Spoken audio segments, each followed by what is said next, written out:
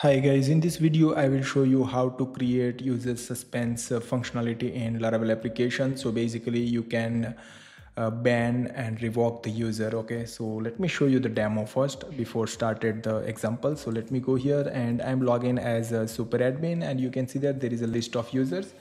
I can just suspend the user from here. So if I click on it, you can see that user suspended.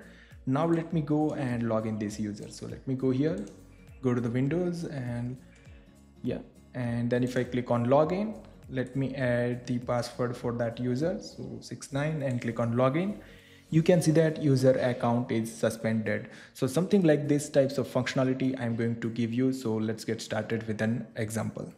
Okay, now what we will do, so I few days ago I already published multi-auth authentication system example. So I'm going to start from there, because if I go here and click on the login, there is already admin account. So click and login, and the admin user can only access the products, users, orders, and the sales menu. Okay, so I can go and start with that. So if I click on users, then that should be the list of users and where you can suspend the user. Okay, suspend the user. Okay, so let me go here and start from the existing application. So I already configured database and everything you can see over here. Okay, so first of all I will create live wire. Okay, so I will create the live wire component. So php artisan mac live wire, and then I will say user list. Okay, hit enter. You can see that it's created live wire user list class. So let me go here and create route for it.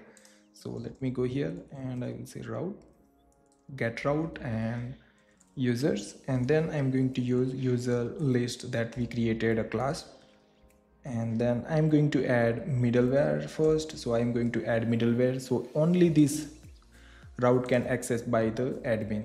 Save it, and now let me add the name. Okay, so I will say users dot index. Save it. Okay, and now let me go here. You can see that here we added users menu. So right now it's just redirect to the dashboard, but we need to redirect to the users that we created. Okay, so let me go to the resource, component, layout, app, and there is a sidebar. Okay, and if I go here, and yeah, there should be a menu that we already declared over here. Yeah, that's over here. So I will say route will be users dot index. Okay, and then let me give the name users, and this should be the products. Okay, let me change it. Okay, and then you can see that current, so that means this should be by default that should be a selected. So let me go here and I will say just users dot index. So that means when you go into the users page, that should be the menu selected. Save it. Now let me go and refresh and click on users. You can see that user menu is selected. Right now our page are the empty. Okay, so now let me go here and add some data over there. So go to the livewire user list. You can see that the div is empty. So first of all I will go here and take the partial. I will take the heading. So copy this and put the heading over there. Okay, so yeah, why it's not copy? So see. Okay, and then let me paste it over here, and I will say just users and manage all the users. Save it. Okay, and now let me go here and refresh. You can see that users and manage all the users. Okay, now what I will do, I will go here and go to the app, livewire, and user list. Here I'm going to get all the users and list of the users. Okay, so I will say users, user colon get. Okay, and then I'm going to pass that all the users into the blade file. So users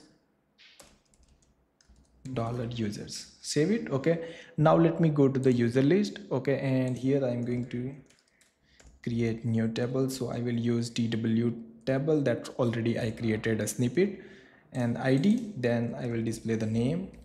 Then I am going to display email of the users, and then I will also display created at. Okay, and last action. Okay, then I will go and I will use for each attribute, and that should be the $users. Save it. Okay, let me put it over here. Go save it, and let me remove some spaces over here. Okay, and let me make it formatted, and then I'm going to display the ID of the users, $user ID, and then $username. Then I'm going to display dollar user email address. Okay, then I'm going to display as well created at. Okay, save it. Okay, and now let me go and refresh it. You can see that there is a list of users, but still design is not look good because we haven't started npm run dev, so real time run the css. Okay, so hit enter.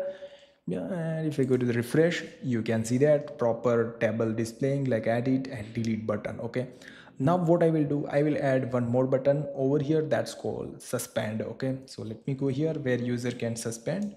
So copy this, and here I'm going to say suspend.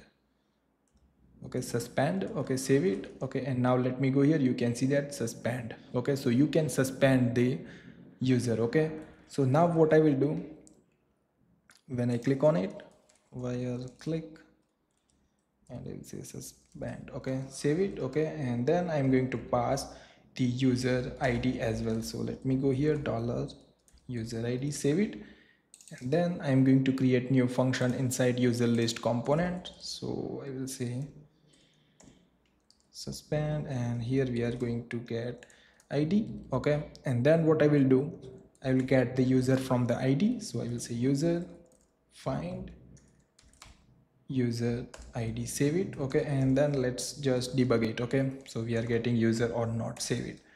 Okay, now let me go here and click on suspend. You can see that over here. Okay, there is a users with, you can see over here is like just simply display the object.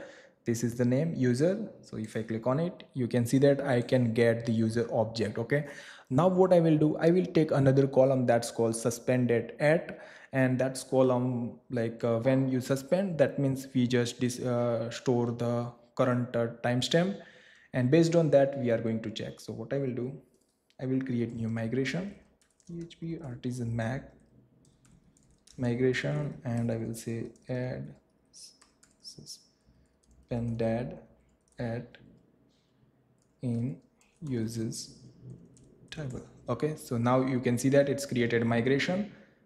Now let me go here and go to the database migration, and you can see that for the users table. So what I will do, table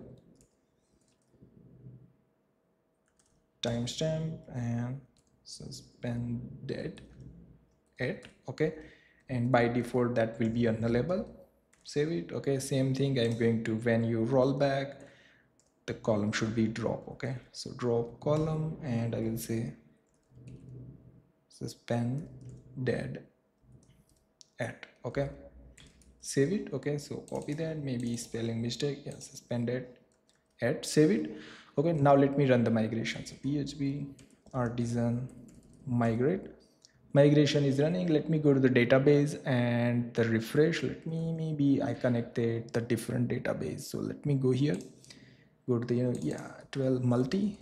So yeah, this is different database, so let me connect it again. Go to the table plus. Okay, and then I'm going to say multi and click on connect and go to the users, and you can see over here, if I select the row, suspended at the column added over here into the database. Okay, now what I will do, when we are click on the suspend, then it should be call one function that's called suspend from the user model. Okay, so let me go here, and yeah, let me, okay, go and go to the model users, and here I'm going to say first, let me add to the fillable. Okay, here I will say suspended at, save it. Okay, and then I'm going to say function. Okay, and suspend. Okay, remove this one. What I will do, this suspend at equal to now.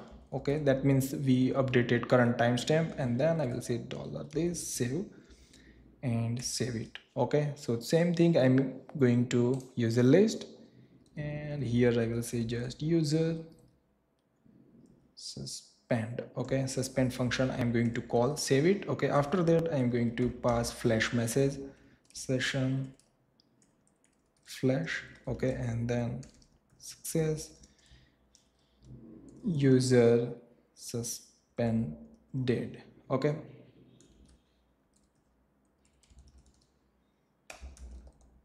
save it. Okay, and now let me go to the user list blade file, and here I'm going to display the session variable. So I will just use my snippet and success variable print. Okay, save it. Now let me go here, and if I click for this user, okay, and click on suspend, you can see that user suspended. And now let me go here and click on refresh and go to the users. You can see that it's updated current timestamp. Okay, and same thing, this button should be a change like unsuspend. Okay, like once user will suspend, then there should be a rollback as well. Okay, so let me go here, and what I will do, I will go here, and here I will be add one condition. Okay, so I will say if here I will be use user, and I will create new function is suspended is suspended. Okay, so that means I need to create new function. So copy this, and here I'm going to create this one, simple return this suspend did. Okay, at, then it should be a true, otherwise it should be a false. Okay, save it. Okay, and now let me go here, and I will say just copy this, paste it over here. Okay, and that should be called unsuspended. Okay, save it, and I will use the else as well. So I will say else, and inside the else I'm going to put this, paste it, save it. And now let me go here into the application. You can see that buttons become unsuspended. So I will make it not like green, it's a danger color. So let me go here and let me put it green color. So instead of red I will use green, and then I'm going to say green this as well. Let's see if anything else. Yeah, here is also dark bg red, green, save it. Okay, and now let me go here. You can see that it says unsuspended. Okay, and now if I click on it, that should be a, again button should be a toggle, that should be a suspended. Okay, so that means if I go here and go to the click event, okay, here I will check if $user is suspended. Okay, then what should be happen, that should be call new function that's called unsuspended. Okay, so that means I need to create a new function. Okay, so copy this, and let me go to the user model, and here I will say unsuspended, and same thing, I will copy this code. Okay, paste it over here. Instead of now I will put null it, so it will be back to the again unsuspended. Okay, save it, and if there is not suspended, that means it should be a suspended, save it. Okay, and this flash message for this, and if that's unsuspended, so that means I will say unsuspended. This is cool, right? Save it. Now let me go click on that. There is a problem. Is suspended, maybe the problem is that spelling mistake might be. Yeah, save it, click on suspended. Yeah, does not exist in the list. So yeah, I made a mistake over here, that's called user object. Save it, click on unsuspend. Yeah, final user unsuspended, and if I click on it, you can see that it's suspended. If I click unsuspend, let me go here and refresh it, go here, you can see that it's become null.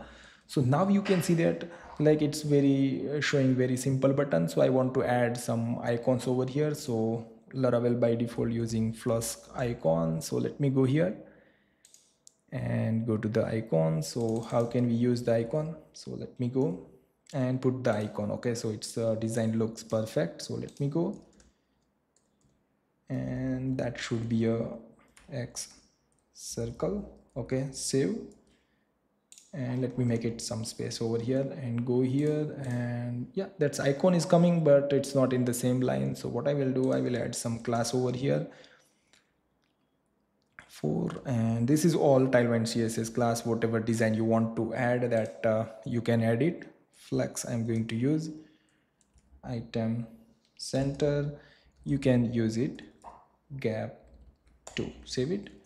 Now let me go here, you can see that it's single line but button are going away. So let me go here, and here I'm going to say flags, and same thing I'm going to add items center, okay, and gap will be 2, save it. Okay, you can see that it's in the same line. Okay, same thing if I go, and you can see that it's suspended user, but there should be some icon. So copy this, and I will use icon library from here, hero icons. Okay, so let me go here, and I will use check icon for this, save it, and let me go here. You can see that, but it's not still in the same line, so maybe we need to work for this, but right now I'm going to keep this as it is. Okay, save it, same thing. Yeah, sorry, I forgot this one, save it, and same thing I need to add it, save.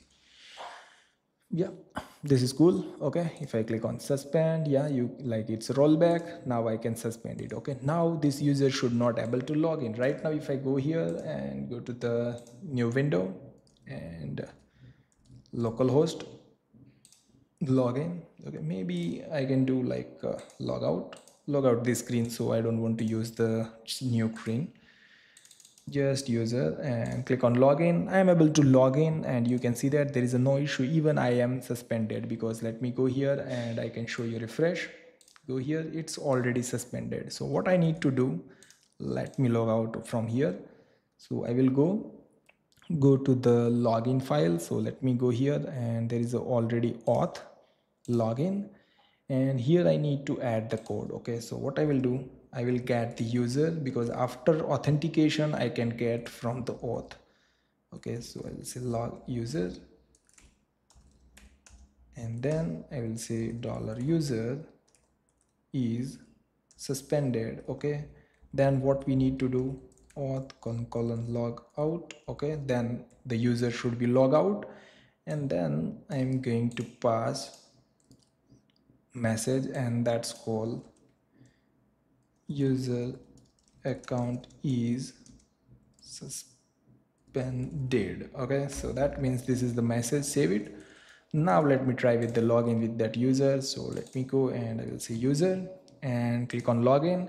You can see that user account is suspended, so that means this user will no longer log into the system. Okay, let me refresh, click on admin, go to the users, and let me roll back it. Okay, so you can see that now user unsuspended. Let me log out and try with the login. Okay, so click on login, I will say just user, password is the same, click on login. You can see that he is able to log in. So you understand how easily we can user like ban and revoke and suspended or unsuspended, whatever you can say. So if you like this video, then share with your friends and subscribe my channel for more videos. Thank you so much for watching, guys.